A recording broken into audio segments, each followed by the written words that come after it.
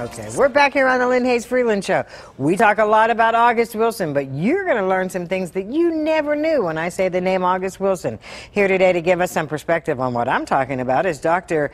Sandra Shannon. She is the founder and president of the August Wilson Society, and Janice Burley Wilson, who is the president and CEO of the August Wilson Center for African American culture. Yes. You know, we always tend to just say the August Wilson Center, but it's important. important. No, it's important that we say the whole thing. Yes. So, Dr. Shannon, welcome to Pittsburgh. Thank you. What is the August Wilson Society? The August Wilson Society actually began in 2006, the spring of 2006 at Howard University, shortly after the passing of Mr. Wilson in October of 2005. Charter members include, we initially called ourselves an interdisciplinary group, which meant that faculty members from various departments came together. Many of them knew, understood, had seen a number of August Wilson's plays, and saw a way that they could apply their disciplines to understanding his work. So we had professors from history, music, religion, English, political science, art, etc. came together to form the August Wilson Society. Now, you're here in Pittsburgh. Yes. Through the weekend, basically. Yes. And tell us what that's all about. Well, I'm not sure how far you want me to start with the idea. Let me start with the concept of the conference. I was trying to think of a way to make August Wilson's work even more relevant here and now. Okay. And being familiar with the body of his work, I tried to think about a theme that ran through the body of his work that was inspirational and that might speak to the current generation. Okay. So I happened upon the phrase, "Go back and pick up the ball," which is a phrase taken from Two Trains Running. Holloway is talking, and he's talking about what the advice that Aunt Esther, the 365-year-old Aunt Esther, community healer, gave to him, that you can't make a touchdown until you go back and pick up the ball. And I thought about that, and knowing August in terms of how, beginning as a poet, that he spoke metaphorically, I landed on that phrase. I thought about that phrase, and I said, I think that should be the theme of this conference. That's perfect. And Janice, talk to me about how exciting it is to have this conference, not only in the hometown of August Wilson, but at the center as well. It's very fitting to have the conference take place at the August Wilson Center.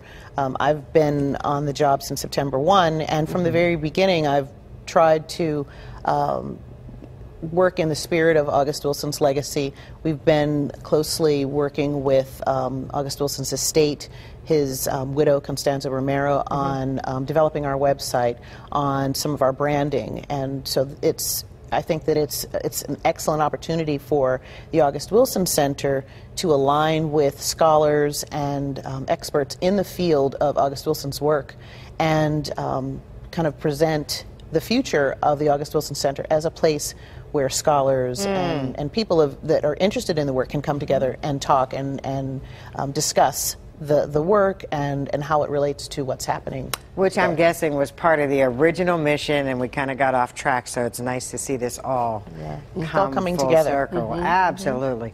All right, so as I mentioned, Saturday morning, folks are watching us at home this morning. Are there things that they can participate in today or come and observe? Or Today, Saturday morning, I believe, yes, our keynote speaker will be Dr. Harry Elam, who's also an August Wilson scholar. He's going to talk to us. Saturday morning also, of course, we have an exciting culminating event, which will entail a live conversation with a group that have been affectionately dubbed August Wilson Warriors or Wilsonian Warriors. That includes Michelle Shea, Anthony Chisholm, Dwight Andrews, and Stephen Henderson. So we have figured out a way to put them in conversation. They're going to be all across the country, but we're going to be able to engage them in conversation at a round table. So Saturday also is filled with a number of panels, discussions, round tables, etc. So, I mean, interestingly, there are a lot of people who know a lot about August Wilson, but there are also a lot of people who hunger for more information Sure. about August Wilson. To them, I say, this is the place for you to come. I was going to say, here's the thing. One of the things I used to ask August all the time was, at the end of the night, what's my after-dinner conversation? What are we talking about once we've seen a particular play? And I feel like that's a lot of what's going to happen here. You're going to talk about some of the things, because you can't just leave an August Wilson play and go home. Absolutely. Absolutely. I mean, you know, the characters, and the interesting thing about August's work is that he still speaks and writes as a poet. And of course, there's a lot of underlying meaning. He's trying to pack as much meaning as he can within the lines of these characters. So when you leave the theater, you're saying to yourself, now what did I just hear? And so that spurs you to engage in further conversations. Engage in conversation. Yeah. And Janice, this all happens at a perfect time, because just last weekend, you all celebrated his birthday at the Right. August Wilson Center, and I'm guessing there'll be a theme we'll see more and more of.